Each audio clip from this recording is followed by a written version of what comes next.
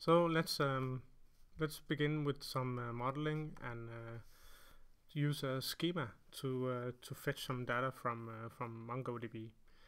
And I'll just close this client. We don't need that right now. But I would like to, here in my folder structure, I think I will rename this one because this is my controller actually. So I will call this controllers. And up here I need to change this one to controllers, and I don't use it anywhere else now.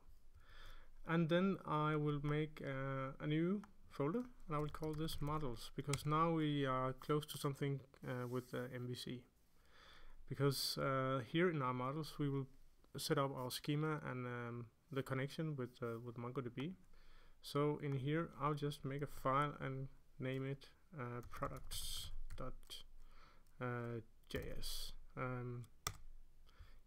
and in here I need to create the schema and the model. So in first I have to require my Mongoose, so I will use require Mongoose, and after that I can set up my schema. So I'll just make a variable for that. I could make it more compact, but I prefer to define my my variables and then use them afterwards, and you will see that in a minute. So I need to resemble this this structure from my data. So that means I have something like this, because my ID is now made with in MongoDB with underscore ID. So I'll not use the ID anymore. Later on perhaps I'll make another way of IDing my products, but right now I'll just omit this and then use the underscore ID from MongoDB.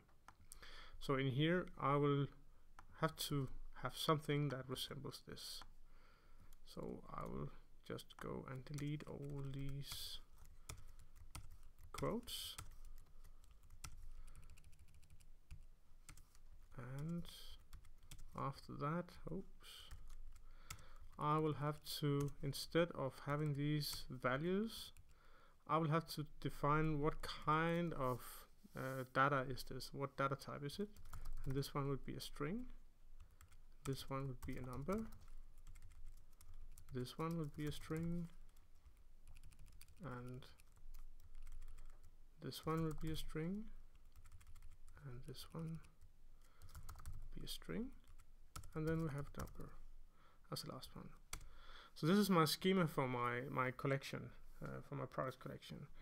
So now I'll make my products, and now I'm using capital letter P because it resembles a class, like a structure. So I use this this naming convention, and I will use the Mongoose model method, and I will call this products, and I will use, of course, my schema for that.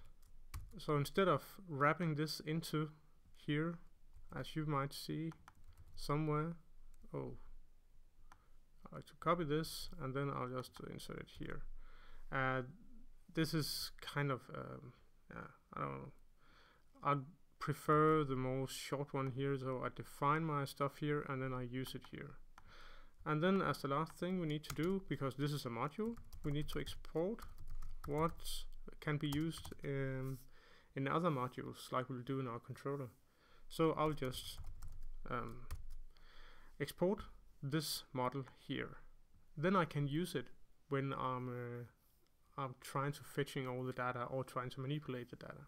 So this is actually this is my model, but this can be my connection as well. So I will save this, and in my controllers I have my API, and then I have my product. And down here I would like to get all my products. Instead of just outputting some dummy JSON data, I would like to first of all make this model. So I will have to require it because this is a module that I just made, and I have to step out of this API folder, out of the controllers, and inside the models, and then get this one. So it will be ////, and then I'll go into the models, and then I would like to get products. And I don't need to specify this as a JavaScript file because everything is JavaScript in Node. So so now I have my model, and then I can use this model down here. I can say products.find, and I don't have to specify a parameter, but if I want to search for something, and perhaps I will do that up here, a specific ID. But right now I'm just happy with getting everything, and so I don't specify any parameter here. I'll just get a callback function, and this callback function will take two parameters, one error and then data. And of course, if I have an error, I would like to console error.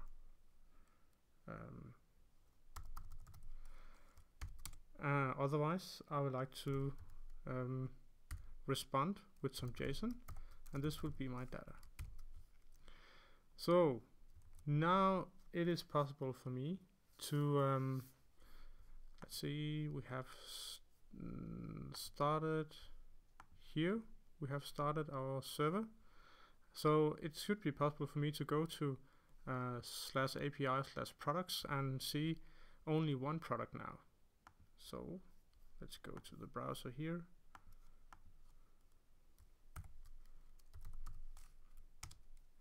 So now I have my my object from MongoDB.